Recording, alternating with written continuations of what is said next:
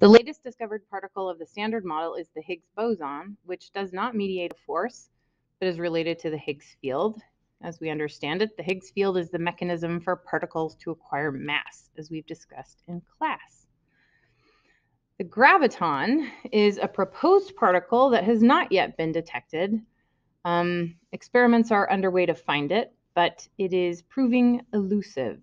So it is not really part of the Standard Model at this time, since it hasn't been detected. So nucleons, again, remembering that nucleons are those protons and neutrons that make up the nucleus of atoms. Nucleons are all made up of 3 quarks.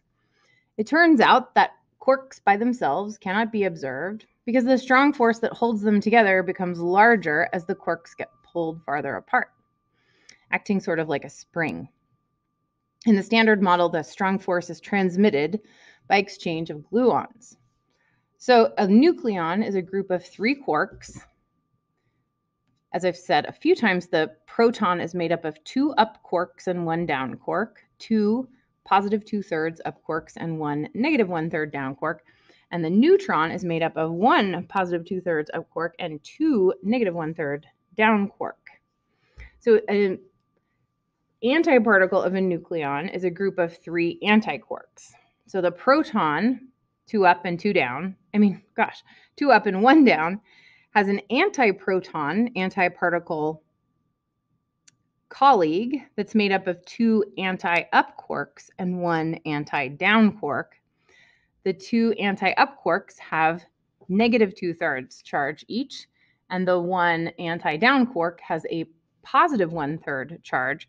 And so the antiproton ends up with a negative 1 unit of charge, whereas the proton has a positive 1 unit of charge.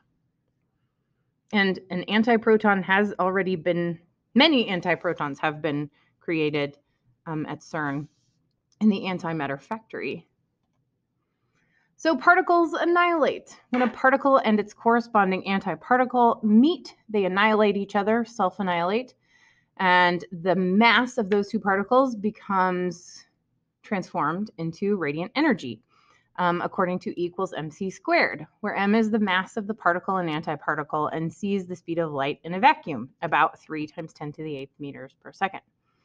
An example would be an electron and a positron, aka an electron and an anti-electron, collide, self-annihilate, and produce some gamma rays. The energy equivalent of the electron-positron pair at rest is 1.02 mega electron volts. Again, we are using a bizarre unit of or bizarre to us unit of energy of mega electron volts because these individual particles have very small amounts of energy as measured in joules. So when an electron and positron at rest annihilate each other, the sum of the energies of the gamma rays emitted must be equal to the mass energy of the pair of electron-positron.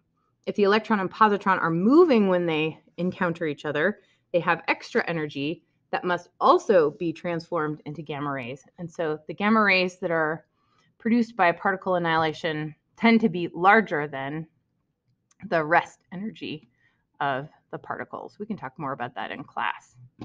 So pair production. This is the weird part, right? If you can have a particle-antiparticle touch and annihilate, by gosh, if you have gamma rays with enough energy hanging out together, a particle-antiparticle pair can spontaneously be transformed from that energy.